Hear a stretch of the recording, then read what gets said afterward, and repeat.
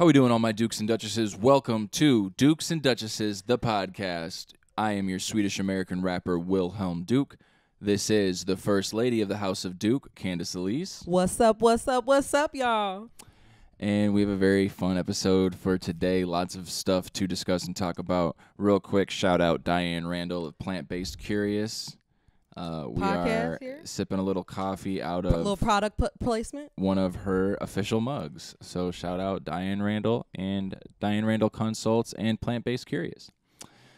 Now, for today, the first thing we wanted to get into was recently the CEO of Instagram, Adam Mosseri, was recently on a podcast. I think it's called 20K or 20K Club, or don't quote me on that. We'll put the official podcast that Adam Mosseri was featured on in the video or in the description. But anyways, basically he was talking a little bit about what makes the Instagram algorithm tick, and it was really kind of eye-opening and a little annoying, shocking / disappointing that basically Meta wants to take Instagram in the direction of basically a messaging app. Mm-hmm. According to Adam Mosseri, the CEO of Instagram, the majority of what people are doing is just DMing each other.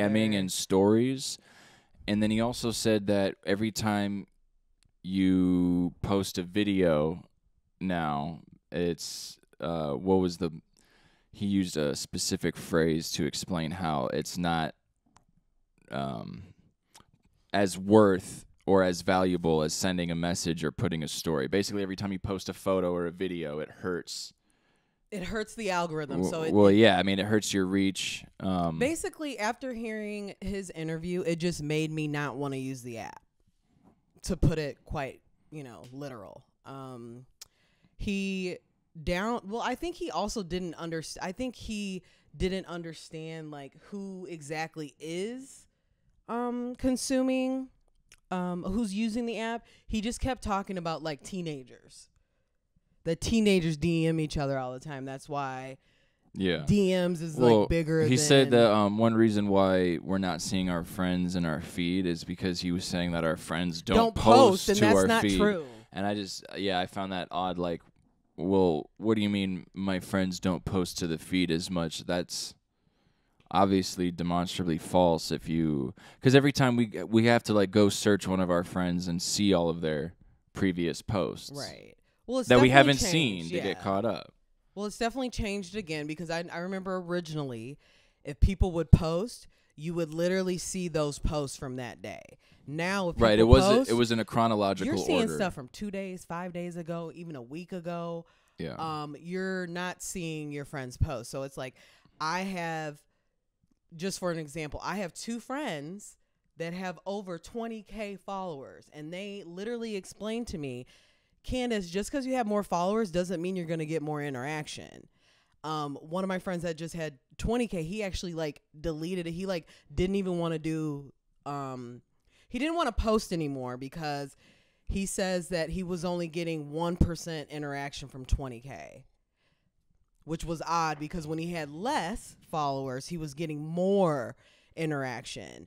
And that's what I was like, yeah, if you just have people just on your page who don't actually interact with you, do what I did, delete they ass. You know what I mean? What's the point? Yeah. If nobody's interacting with your post, that hurts your algorithm.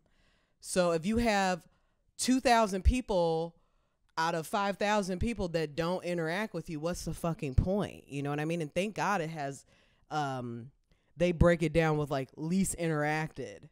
So if you're my least interacted, you probably got cut. Oh, yeah, the app does that now. But, go check out that interview with Adam Mosseri. It's really interesting and eye-opening, and kind of, again, it's just disappointing because all of the things he explains about with IG make you go well, it's not what it used to be, and the direction that it's going seems to be they want to turn it into just simply a messaging app where you can share moments of your life and what's going on, but it's not really a place to be publishing and curating interesting, creative content because if the creative content doesn't line up with what the algorithm wants, it's not going to go very far. Exactly what the algorithm wants. Yeah, Yes. and they're focused. I tested that too. And they're focused on stories trends. And trends. So if you're so if you just want to like create something really dope and bring something new to the table, the algorithm might not like that, especially if it's not a trend. And I was just doing a little bit of just kind of like, I use my Instagram too to just see and practice what's changed with the app. And like, if you're posting Free Palestine, you're probably going to get left, you know what I mean? But if you're posting something super stupid or super trendy or like everybody else is doing, the algorithm's going to take it. You know what I mean? It doesn't, I'm learning that the algorithm doesn't want you to be different. It wants you to do what Becky did, you know what I mean? Or Frank just did. And the trends. Yeah. All right, now moving on to some little bit of pop culture, hip hop culture right now. Cole's response. There was Kendrick started the diss by having a few lines on the record like that by by Metro Boomin featuring Future and Kendrick Lamar, and then J.Cole dropped an entire project out of nowhere called Might Delete Later, and then he had a few songs that were dissing Kendrick and one in particular. And then after that, a few days of that ruminating, he was performing live in front of a huge stadium audience, and he apologized for dissing Kendrick Lamar and said that was probably the lamest, quote, verbatim, probably the lamest shit he'd ever done in his life. And I guess the question is, Candace, it's all marketing and branding, guys. Well, the question is, though, is hip-hop maturing and going in a positive place and rap beefs are becoming that, or is this all for show and tell? It's all for show and tell. Marketing? It's all come on.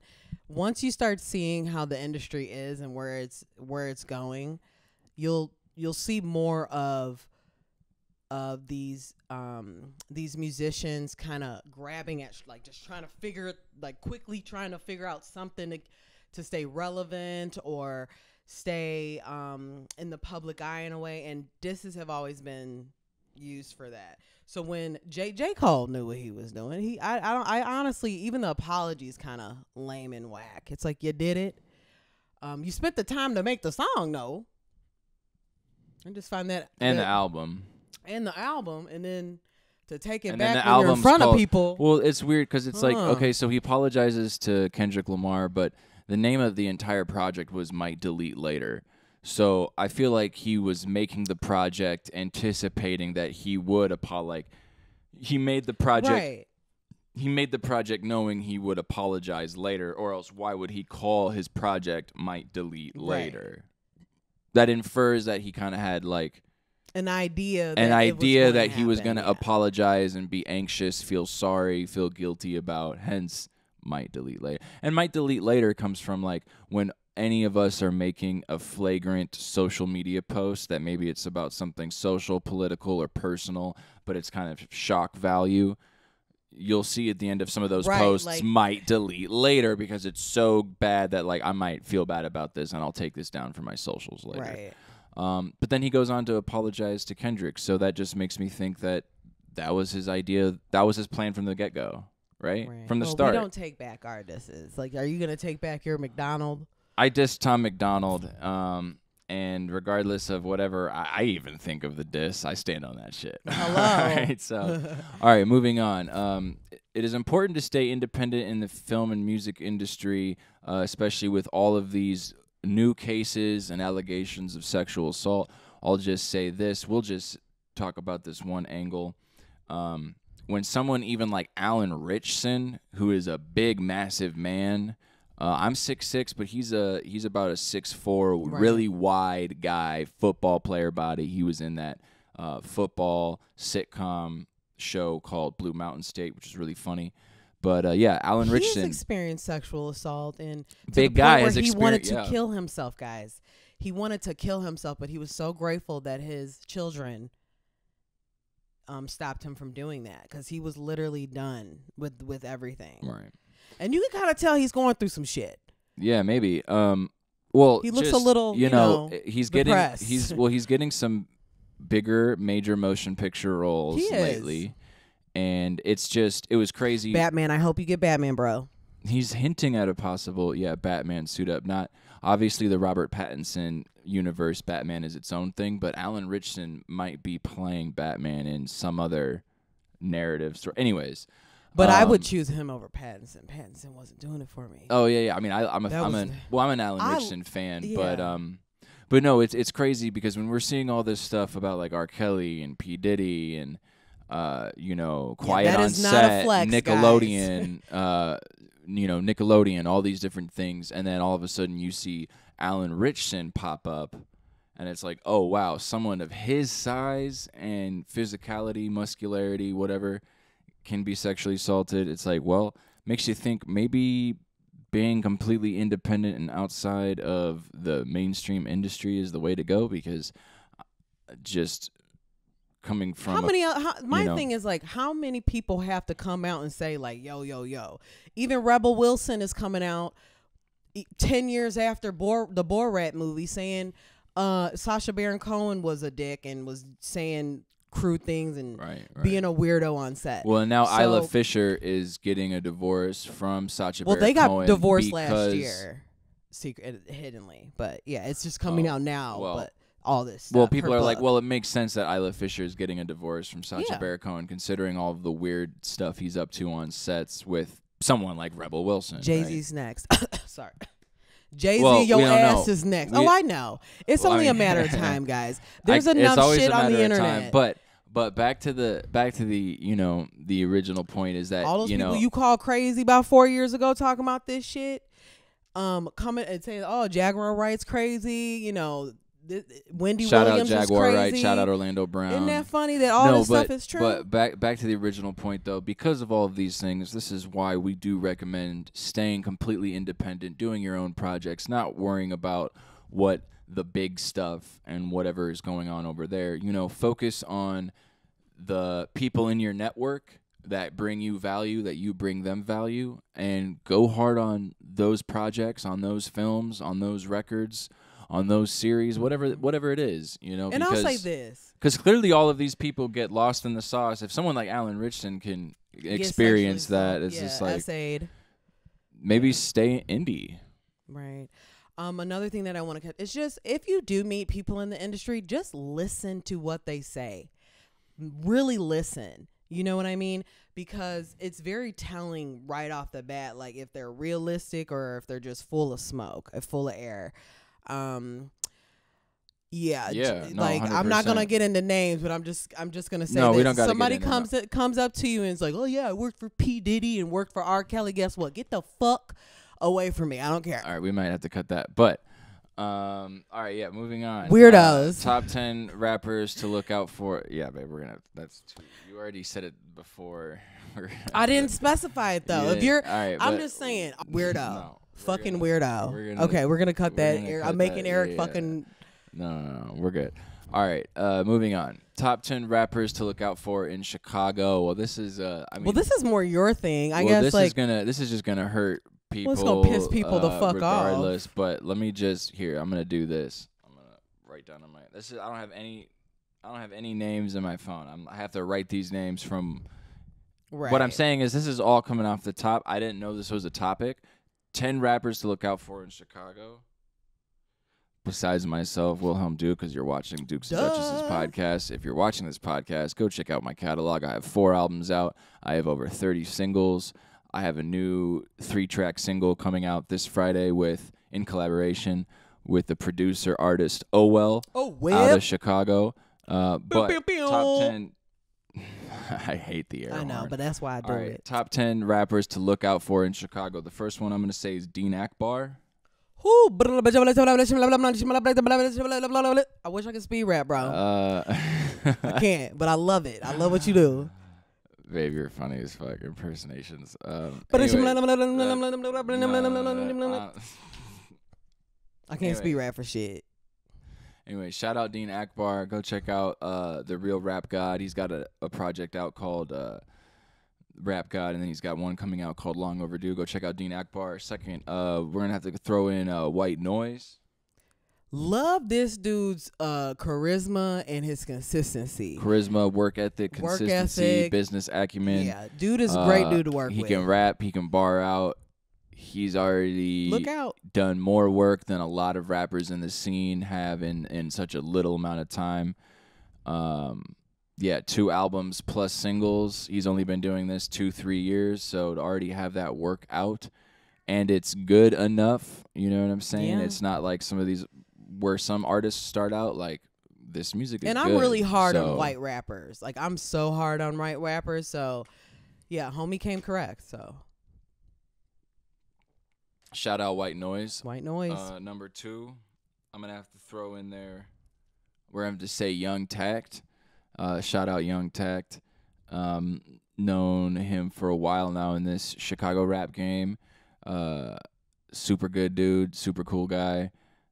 Large catalog as well. Go check out Young Tact. We have a song together called "Getting to It."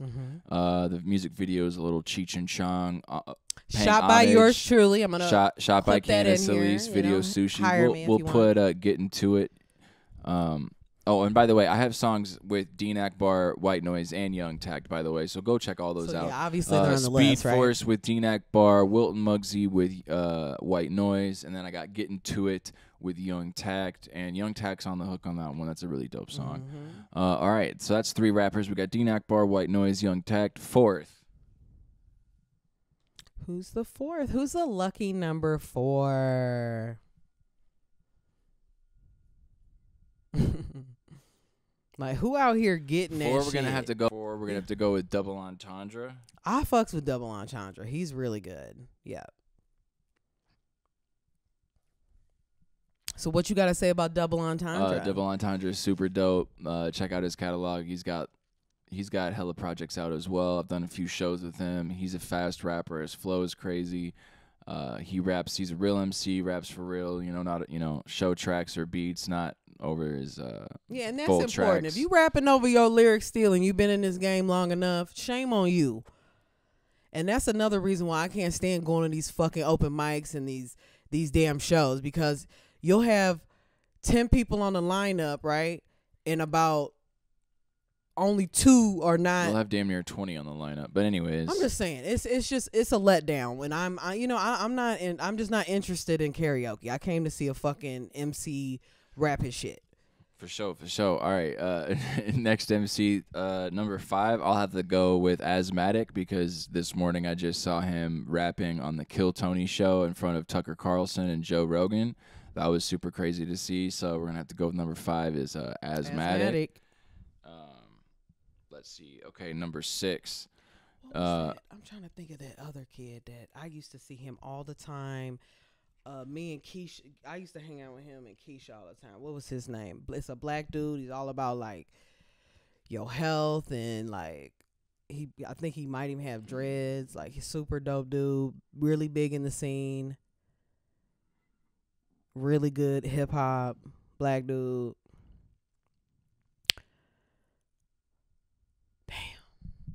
Well, I would have put you in the list, but I don't know your damn name. Who are you referring to? I don't even follow homie. I don't know his name, but I know he's pretty dope when it comes to like hip hop. But I don't know your name, son. So all right, we're gonna have to cut that. We got 5 names so far, though. This is sad that I can't have 5 more. who else? You're not putting all the people you follow that's in your fucking face all day. I just don't care enough. You know what I mean? I listen to what the fuck I listen to. No, I got 5 more rappers. Give me a second.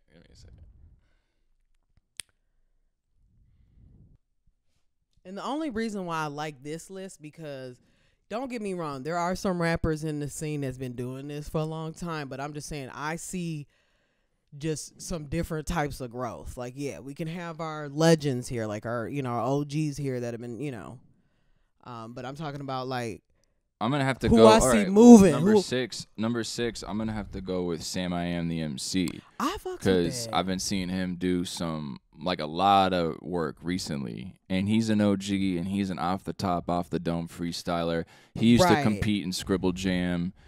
He's won the 606 competitions at Subterranean. We just did a show with him over at Bourbon. It's long overdue. Shout out Dean reference. Long overdue that I work with Sam I Am. I'll have to put Sam I Am number 6. Like bringing that real hip hop, baby. And not just on some friend shit, but on some real shit. Not no ego shit, but like, damn, they doing their thing out here. I'll have to throw in at number 7 the artist Fessa. Used to go by Professor Mike. He just dropped a record, I think, with Black Man, who used to go by Sin Wins, aka Sin Cordell. Yeah, I'm gonna have to go with Fessa. Fessa just dropped a dope ass music video. He just actually dropped a few music videos, I think. But yeah, go check out Fessa. That's Fessa. Used to go by Professor Mike. Shout out. All right, now we got 3 more artists. I want to rap. Like who out here putting in their work? Oh, Asha the Omega. Oh yeah. Oh, that shit. Yeah, absolutely. Omega, shout out. Absolutely. Asha the Omega. Homegirl shit. That show we did with you at Bourbon, you went fucking crazy. Shout out Asha the Omega. You know what I like about her though? Hard. She bringing back that real fucking female hip hop. You know what I mean? Like that fucking Foxy Brown fucking, I don't know. She's just bringing back real fucking hip hop, real bars, real energy. She don't rap over lyrics. Like she bringing that real heat. I'm almost saying she topping all these dudes out here. You know what I mean? She's like up there when it comes to this shit. Which brings me, because Asha the Omega, and that reminds me I gotta throw in here Microphone Misfits, the group, because they've been doing some dope shit. About that business. But they're gonna be at pretty much the Chicago Comic Cons this summer. They're gonna be at C2E2 performing. So, and I guarantee you they're gonna be selling comics, maybe action figures, other various merchandise. Go check out Microphone Misfits. So good. And 2, 1, 2, 3, 4. Okay, so we got Dean Akbar, White Noise, Young Tact, Double Entendre, Asthmatic, Sam I Am the MC, Fessa, Asha the Omega, the Microphone Misfits, and last but certainly not least. And this is not in any specific this is order. Not it's any like specific y'all all order. badass. And by the way, this 10 doesn't mean we're excluding any other. This is just 10 rappers to look out for in Chicago. In our opinion, some of the top 10 rappers to look out for in Chicago. But then last but certainly not least, probably want to try to throw another woman in here for the sake of diversity and feminism. They can't be, and babe. it's not You're just funny. about they look good. You know what I mean? They look good. They can't be over their lyrics. Because Asha don't do that shit. No, definitely not. No, you're funny, babe. I guess we'll have to give it to Cash Go Crazy. She's been putting in a lot of work, doing a lot of shows. She does it the way the real MCs do it as well. So yeah, Cash Go Crazy. That would be probably the 10th spot for this little list of 10 rappers to look out for in Chicago. So we got Dean Akbar, White Noise, Young Tact, Double Entendre, Asthmatic, Sam I Am the MC, Fessa, Let's get it. Asha the Omega, the Microphone Misfits, and Cash Go Crazy. Let's get it. Now moving on. This is a topic we know a lot about. Going forward, the best platform that is still the best platform. This is the grandmother platform, the grandfather platform, YouTube. YouTube is the most important. It's hard to get monetized on YouTube, but YouTube pays more than any of the other platforms. Also, the thing about YouTube, which we just realized this recently, is that unfortunately, the way that TikTok and Facebook and Instagram work, no one's going to go back a year or two to check old posts on Facebook, old videos on IG, old little parts on TikTok. Nobody does that, right? But YouTube, people are going to go back to old videos 5 years, 10, 15 years. They're going to pop up. Subscribe. And, you might drop a video now, but it might get the most amount of views 7 years from now, because that's how YouTube works. It's a catalog. It's like having access to a library of your favorite films, except it's your favorite YouTube videos of whoever your favorite creator is that you're already subscribed to and following. So recording artists, rappers especially, if you want to grow in 2024, get on that YouTube. I'm not even playing. And it's because you also got to understand, if I'm a consumer wanting to listen to your music, I'm not going to your fucking Instagram, guys, to listen to your music. I'm going to your YouTube. You know what I mean? To listen to music, to see your vlogs, to see what the fuck you've been up to. Music videos. Instagram, it's just a collage I don't know. It's it's a collage. It's a highlight reel. I mean, just a highlight reel. You might It's follow not- them just because you're interested, but we're like, you know, if we're cooking or cleaning or doing dishes, if we're doing something, what are we using to play music in the background? Well, it's going to be a streamer of some sort, or it'll probably be YouTube on the TV, and we're going to be cycling through a playlist of your music and your catalog of videos. And if you don't have that as a recording artist, well, we can't consume it. Right. You know, the less stuff you have on YouTube, we can only spend so much time on you as a recording artist on YouTube. And I don't get me wrong, I do. Hey, I look around and not enough of you guys are utilizing your fucking YouTubes. You know what I mean? Seriously, especially we were able Chicago to grow artists, his stuff in less Chicago than 4 rappers. years. In less than 4 years, we're at this level of You know 962 subs. I've done 155,000 views, and we've done over 500 videos. Yeah, over 500. And this is my thing too. It's not even every video don't have to be a damn music video either, y'all. Like. It can be a blog. It can be a part. Anything. It can be a recap. It can be a promo. Consumer, I want to get teaser, to know you. It can be a trailer. Sit your ass down and interview yourself. It can be an interview. Anything.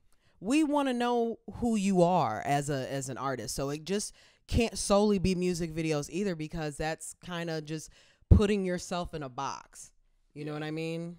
Yeah. Utilize your YouTube. Think of it as it's your television. Yes. So it's your programming, your own television shows and your own channel based off who you are as an artist and a brand. So I'm Wilhelm Duke. I'm the Swedish American rapper. So if you come to my YouTube, some of the things you're going to see obviously is like this podcast, Dukes and Duchesses, because as Wilhelm Duke, I want to be curating the television shows of my own YouTube channel. One of those shows being this podcast right here. Be what you want to see. And that gives people an incentive to want to go listen to my music, because it's like, oh, that podcast he did was cool. Maybe I liked some of the things he was talking about or some of the content that they were reacting to or that they were delving into. And because that piece of whatever struck me, well, now I want to go listen to his music. Whereas if all I had was just the music, it'll probably be a little harder to discover back me. in my day, and I say back in my day because I'm a little older than y'all young folks out there, you just weren't one thing. You know what I mean? If you were a singer, you also was a dancer, you was an actress, you was a model. I think rappers, don't be afraid to expand a little bit in what you like. You know what I mean? And kind of introduce that into your YouTube channel world. Like I know a rapper that's a skateboarder, so he includes a lot of skateboarding in a lot of his stuff. So he might go from rap to teaching y'all how to do a kickflip using his rap. You know what I mean? It's expanding what you already have and just not being just one-sided. Well, yeah, I mean, I think throughout all time there's been people that are one-dimensional and people that are multi-dimensional, but basically, you know, what the Duchess is saying is don't be one-dimensional. Utilize your other skills and traits, because if you're out here just trying to be a rapper, you're only going to get so far. If all you can do is rap, I mean, you can't act, you can't dance, you can't do shit. Well, you can't do. I mean, technical skills, like all you can do is rap, but like, what else can you do? Can like, you do your own videos? Do you understand management? Do you understand, like, what do you understand about using a computer, files, graphic design? Like, what can you do in the music business besides just rap? Like, we're not even talking like, are you multi-talented? Right. Sure, like a lot of people can rap, dance, act, sing, but like, can you write your own bio? You know what I mean? Can you do your own EPK? Can you formulate an email correctly? Right. Can you come up with a business plan for something? Right. Can you come up with your own business plan for your own business, a proposal? Can you design a marketing plan for 6 months for your rollout? Can you do your own merch? Like, there's so many different things, right? So it's like, if you can only rap in 2024, it's going to take a while for you to get there, because you're going to have to pay for everything. You're going to have to outsource for everything. Be confident. You know, be confident in yourself. You don't need to outsource and it's not just anything. You're not just good at rapping. There's something else that you're capable of doing, right? That you can integrate with. But what I've learned over the music. years, rappers ain't trying to learn shit though. Y'all ain't trying to. But it I'm seems saying like it a lot will of rappers. benefit. Yeah. A lot of rappers aren't lazy. trying. Yeah. It's just lazy shit. But I'm just saying, like, even when it comes to like cover arts or just setting up your own camera and shooting and then playing around with Premiere yourself, like, don't be afraid, Because in the long run, that's going to serve you. That's why when learning COVID those hit, skills is very important. COVID hit, I took what I learned from university, because I graduated in media communications, and I was like, Eric, you need to stop waiting on somebody to do a music video. Because dude was waiting sometimes 6 months for a motherfucker. So then we shot our own music video. So I was just like, you know what? I used to shoot videos in college. Why don't we just do our own thing? And the first music video that we shot, we didn't even edit it. We outsourced to a homie. Samson, you're dope. We outsourced to a homie to edit, and then after that first one, after that we were like, well, you know what? We can edit this too. So YouTube University. If you don't know something, don't be afraid to look it up and sit your ass down and literally. That's how I'm literally coming up every week with some new thing that I learned. You know what I mean? Because I'm not scared to sit my ass down and learn it. But what set me as apart as a rapper, comparatively to all the other rappers in the scene, is like, well, I can shoot and edit my own videos. Right. So immediately, like, okay, well, now I can grow a YouTube channel, whereas maybe other rappers are waiting on whoever else because they don't want to take the time to learn Premiere Pro, to learn Final Cut, to learn editing, to learn After cutting, Effects, anything. After Effects, visual effects. Once you get overlays, the hang of it, transitions, so easy, I mean, definitely basics. Just shooting your own footage and being able to cut it should be that's like a foundation right there. It's not that difficult. No. I'm not saying everybody can be a Cole Bennett with the special effects why not tomorrow, but within a few years, if you have practice shooting and editing your own stuff, you're gonna get far. Mm-hmm. You're gonna get definitely at least as far as we've come with the. But I videos. also know people are scared to look. Yeah, people are definitely scared to learn editing for sure. They don't want to take look like the time. They don't know what, but it's okay. Hey, I'll do that all day. Shit, and then you'll be looking at me like, damn, how'd she do that? Well, you saw how I did it. I just fucking did it. You know what I mean? And I was just putting out anything, and eventually I got it, and it looks really dope right now. Because if you look at my videos from because originally I was a writer, so I wrote a lot of short films, and I worked with my friend Julia in college, and she would shoot my scripts. So we worked together on a lot of that. Now that I'm older, I love more. Don't get me wrong, I am coming out with a series that I'm writing. But I'm going back to behind the camera more, and it's just a lot of fun. And it's just like, you don't need to go to one specific person. You can be your own videographer, and don't be afraid to outsource even editing. You know what I mean? If you want to cut your cost in half, or if you want to cut the cost in what you're trying to get done, don't be afraid to do it yourself, y'all. Because in the long run, it's going to benefit you. Yeah, learning more skills is always beneficial, no matter what. And the camera that I would say is any type of Sony or any type of Canon. Yeah, and the DSLRs aren't bad. Now, last topic, which is something the Duchess wanted to talk about more, Lizzo is apparently talking about quitting the music industry, and she's not going to be a recording artist anymore because she feels like she always gets attacked. Which in a way my thing is she didn't really, because when all that stuff went down, when her dancers were like, okay, Lizzo is just not a good person, she's kind of like a female P. Diddy in a sense, where she's touching people inappropriately. She was like doing some weird stuff with like bananas and banana peels. And when they went to Asia, she was doing weird stuff. But I'm just saying, like, she didn't necessarily. Well, number one, she told that all those people were liars. So we were already like, okay. Usually when people know that they're wrong, but they don't want to admit that they're wrong, they'll be like, oh, I hear them, but blah, blah, blah, blah. You know what I mean? I hear what you're saying, and I feel sorry that you felt that way from me, but she never apologized for that. She just called them a bunch of liars and that we were supposed to forget. And so she said, I'm quitting music because she's getting a lot of hate. Honey, you're getting a lot of hate because, number one, I think that we need to distinguish fat phobia from people just not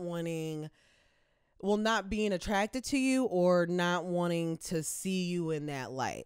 I have a lot of big girl friends, you know what I mean? Like a lot of big guy friends, a lot of big girl friends. I'm all for fucking body positivity and loving your skin and dressing the way you want.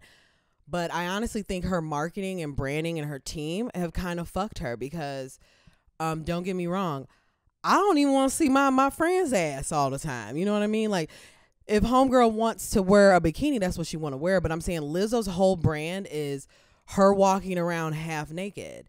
And it's not so much fat phobia that's as not her brand, but like well, for it's example, being at the basketball game in a thong and shaking, like, yeah, would people have not cared if it was a thinner, skinnier woman? Probably they wouldn't have cared as much, but it's still inappropriate in the sense that, you know, if that was Megan Thee Stallion in a thong shaking ass and, you know, at a basketball game in front of little boys and little girls, that still would have been inappropriate. Yeah, people probably would have been a little bit more okay with it because they're more attracted to her, but that still would have been inappropriate for anybody. And I think it's more than once that she's done that, though. I just think there's a time and a place for that type of energy, but she seems to bring that energy everywhere she goes.